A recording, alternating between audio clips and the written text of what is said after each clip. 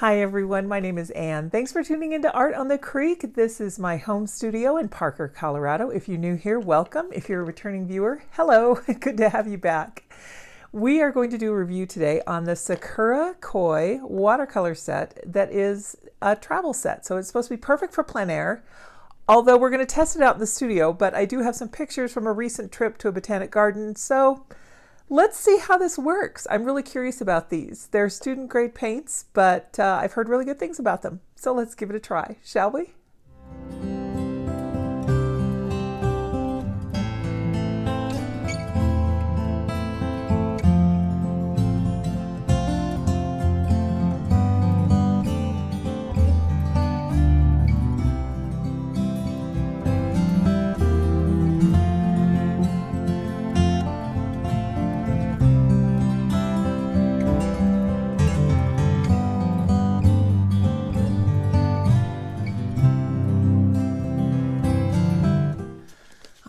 Well, the Sakura company, many of you probably know them from their fine liners, their pigment liners. I have several of them. They look like this, the Micron pens. Many of you have used a lot of their products, I bet. But they also make these koi watercolors, and I've just heard such good things about them, and I've always been really curious. So this looks like a pretty good set to get us started. Like I said, these are student grade paints. That's not a negative. It just means that they're not going to be as light fast, and if you're working in a sketchbook, you know, that's totally fine. So let's open them up here. They're really affordable too. They come in other iterations. I happen to get just the 12 set. I like the case. That's really pretty nice. I like the feel of the plastic. It's hard plastic, but it feels like it's not going to break. Let's see here. It opens up to these little half pans. They look a little shy of half pans actually, but that's okay. That's enough for what we're working on. We have a sponge in here to clean our brush, and we've got a mixing palette space here, and then 1, 2, 3, 5 here. So with the brush, and then it comes with, with the sponge and this big well here, you've got plenty of room to carry things. If you had a real small sketchbook, this would be nice because this is about 12 centimeters by about 8.5. So in inches, that is about 4.5 by 3.5. So if you had a real small sketchbook and this, you'd be all set. Just band them together and you'll be good to go. So let's get this brush opened up here. It has this little cap here to keep the water in it while you're not using it. So we want to hang on to that. And many of you know this is kind of my pet peeve. I will lose that for sure. I just wish they would make it big enough so that the brush could be assembled and just stay in there like that. That, to me, that makes more sense. But I didn't design it, so we're just going to use it like this, and it'll be just fine. This is another one that opens the opposite way. Can you see we're turning it to the right? Turning it to the right to open it, and to the left to tighten it. In the United States, and I don't know where else, we always do righty-tighty, lefty-loosey. So we're going to just dunk this in my water over here. And let's see. Tighten that up to the left. I got enough in there, I think. We'll go ahead and use that for our little paper towel. All right, let's try this again. You just squeeze a little bit and then the water comes out. And you have a usable, there it goes. Now I can see it filling up there. There we go. And then the water will come out. So let's go ahead and put a little drop of water on each of these paints. And then we can swatch them out. The cap posts, which is nice because that means I have one less thing to lose. And we'll just do some swatching real quick before we get into our painting. Okay, move this down just a touch. All right, we've got a white. I'll speed up this part here just to save a little bit of time, but I will let you know the colors as I'm swatching them. Top row, we've got Chinese white, lemon yellow, permanent yellow deep. Then we have a vermilion hue, crimson lake, Prussian blue, and cobalt blue hue, viridian hue, permanent green pale, yellow ochre, light red, and finally ivory black. All right, let's do some little mixing here and let's see what we can come up with. Let's try, if we take the lemon yellow,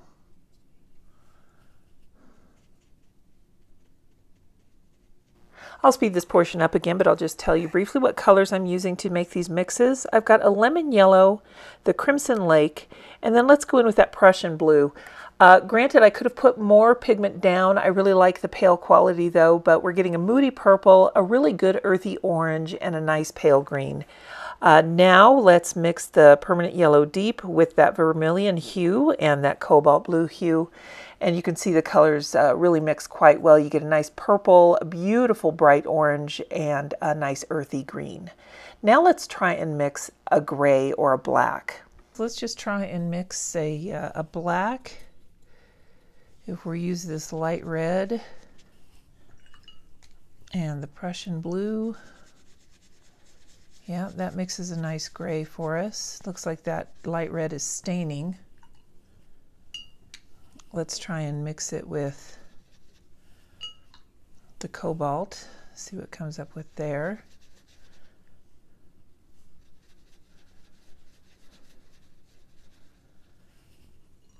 Yet another nice gray. Let's try mixing the Viridian with the Crimson Lake.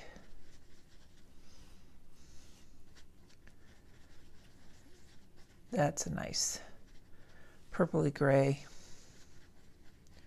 And it looks like that Viridian is staining as well. So some really great color options. I think this is going to be a fun set to play with. I'll let you look a little closer so you can see what I mean by the chalkiness. It just seems like, well, it doesn't rub off, but it just doesn't seem quite like it's drying as translucent as conventional professional watercolors would be. But I like the pigments. I like the vibrancy of it. I really like these mixes here. So yeah, so let's have some fun with this. I just dried this with a heat tool so that we could so they could turn the page. Look at the size of these particles. I don't think these colors are normally granulating colors. Although it's cobalt hue, possible. I don't know, you guys. Look at that. That's a lot of granulation, and I don't know that it's genuine pigment granulation or if just these particles are really big. So just keep that in mind. There might be some fun textures that come out of here. What I want to do, we went to the Botanic Garden. Let me zoom out just a little bit. Oh, good, you can see part of that. And I ended up taking some really good pictures. And here's one that I will put a link to. I just want to focus on this part of the photo here where we have the cute little bee. Just going to sketch this out a little bit with this one rose blossom. Maybe we'll throw a leaf or two in there and catch the bee in the middle. So let's just try this. Let's try the bee first. We'll make a little circle for his head. When I'm sketching, I just kind of look for big shapes and just kind of get the basic shape of the bee in here, just adding his wing, a few little dotted lines for his legs, and then I'm going to work out from the center. I'm kind of choosing some petals because I'm noticing this rose on the left is really overlapping this rose that I want to focus on. So I'm kind of have to make a little bit of it up, but that's okay. Just getting all the big gestural strokes in here, and then we'll go over with a little firmer pressure what I want to keep. And that's what you're seeing right now is the lines that I'm trying to keep in the drawing. And I'm just kind of picking and choosing here how I want these petals to be shaped. It doesn't have to be exact. It doesn't have to look exactly like the rose. So if sketching is something that intimidates you a little bit, don't get bogged down in the details. Just get your basic shapes down and go from there. All right, let's start with getting this a little bit wet here so we can kind of get some interest in the center and beyond. Go around the bee.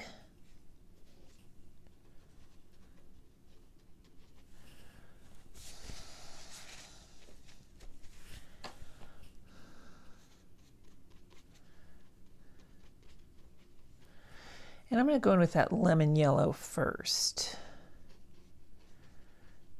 I'll just let that kind of hang out here in these petals. And then we want to go with kind of a peachy color, so I'm going to go into the Crimson Lake, but I'm going to mix in some of that lemon yellow.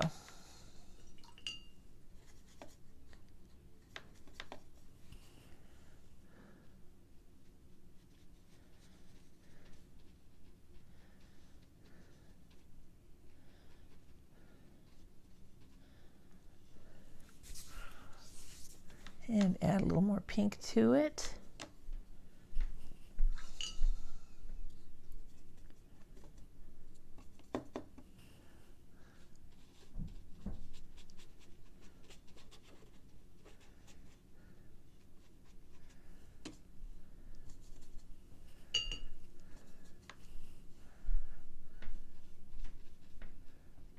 As I'm painting, I can really tell that these are hobby or student grade paints. They just kind of don't act like professional paints, but that's not an inhibitor at all.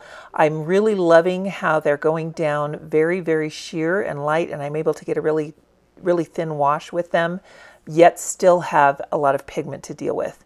So far, so good. All right, now I'm going to go back into that lemon yellow. And let's just kind of punch up some of these areas here. And on the bee, I think I'm going to go with the yellow ochre.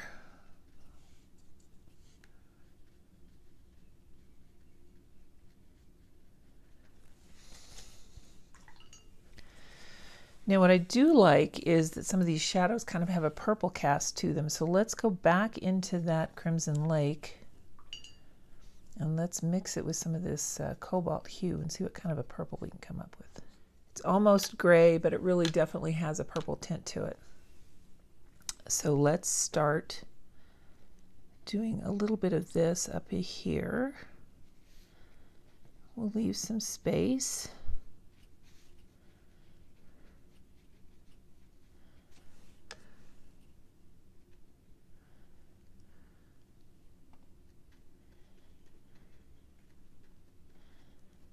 This travel brush is really pretty fun to use. You'll notice that I don't have the cap posted, and yeah, you guessed it, I've lost it, but it'll turn up, it'll turn up. But I really like this little brush. It's easy to use, and I like that I can get it to perform with some dry brush technique as well. There we go.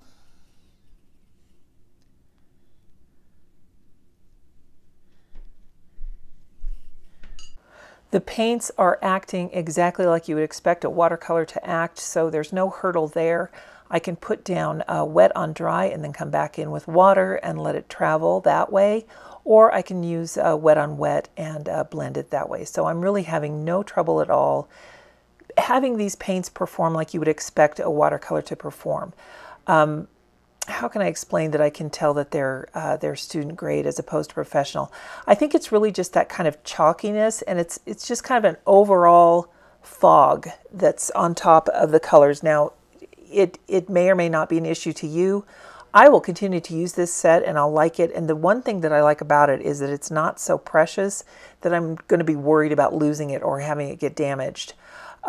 So that's something if you wanted to keep your professional paints at home and have a really decent student set to take out with you. This one's nice. This one would fit the bill for me, and I think it would work for a lot of artists. I like the travel brush, 12 colors that all mix really well, so you don't really have to worry about any issues about not having a color. You can mix just about everything you like, and I have a feeling that I'll get a lot of good out of this particular little set here. Let's get some green going here. I'm going to mix some of that Viridian with the yellow ochre. Get that nice and deep. There we go. Now I'll just kind of make up something here because we don't really have that in the photo, but kind of just make up what roses do here.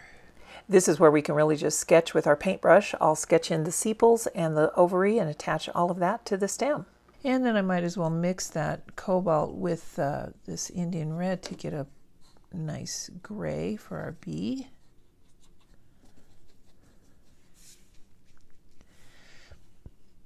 There we go, that one will work. Now I am mixing my black here because I do want to have this particular bee, I want it to be a little more of a dimensional black. I want it to have a little more texture into it.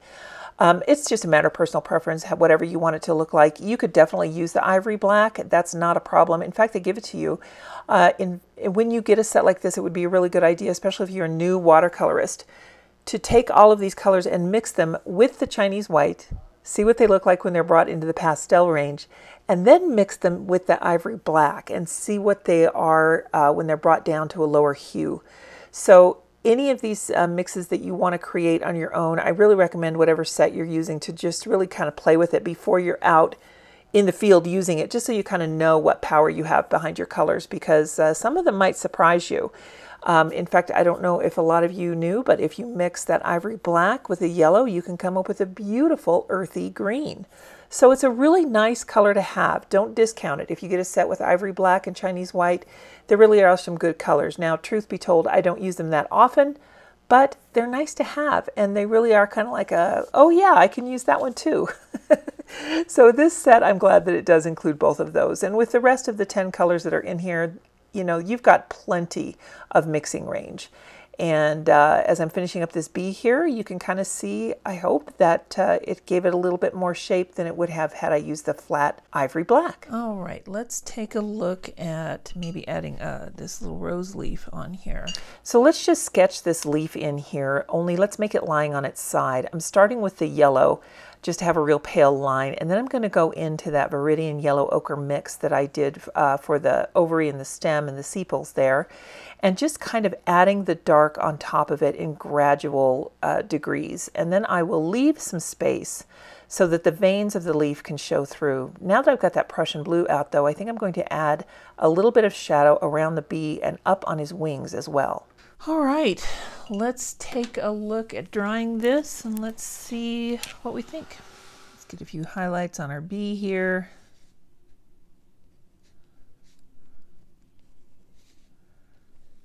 I have a couple of colored pencils here. Let's just see if we can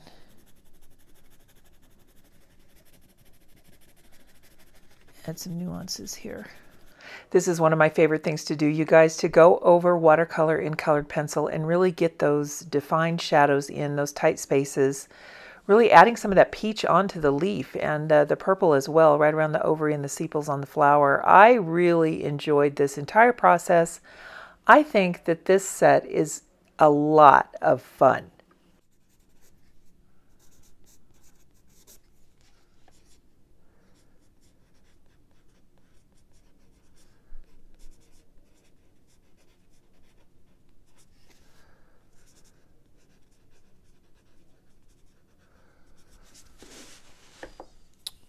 All right, the only thing I have to say is I've lost the cap. So all I can say is I know who I am, and this style, you guys, is rough for me. It's too many parts, but maybe you guys don't have that issue. So here it is, the Sakura Koi set, and I really like it.